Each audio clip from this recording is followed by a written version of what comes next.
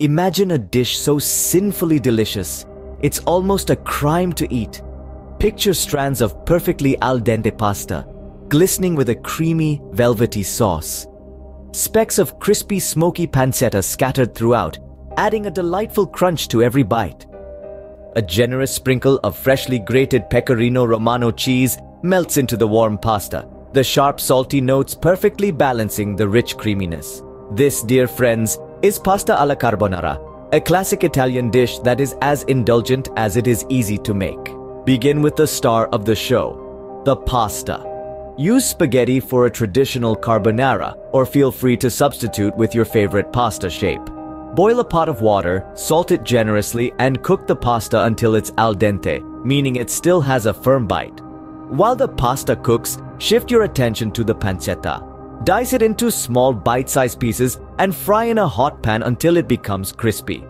The rendered fat from the pancetta is packed with flavor, and it'll be used to create the creamy sauce later on. Next, crack open 2 large eggs into a bowl, add a generous amount of grated Pecorino Romano cheese and a good grind of black pepper. Whisk it all together until it's well combined. This egg and cheese mixture is the magic behind carbonara's iconic creamy sauce. Now the pasta should be ready. Before draining it, save a cup of the pasta water. This starchy water is a secret ingredient that helps emulsify the sauce, making it silky and glossy. Onto the combining stage, drain the pasta and add it to the pan with the crispy pancetta. Toss it all together, allowing the pasta to soak up that delicious pancetta fat. Then remove the pan from the heat. This is crucial as the next step involves adding the egg and cheese mixture. You want the heat to be gentle enough to create a creamy sauce, not scrambled eggs.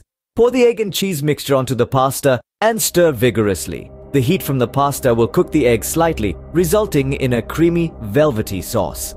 If the sauce is too thick, add a bit of the reserved pasta water to loosen it up. The end result should be a beautifully creamy pasta, coated in a golden, glossy sauce. Garnish with a final sprinkle of Pecorino Romano and a good grind of black pepper, and voila! You've just made pasta alla carbonara. In summary, making pasta alla carbonara involves cooking pasta and crispy pancetta, creating a creamy sauce with eggs and cheese, and combining it all together with a bit of pasta water. It's a simple process that results in a dish that's truly indulgent and satisfying.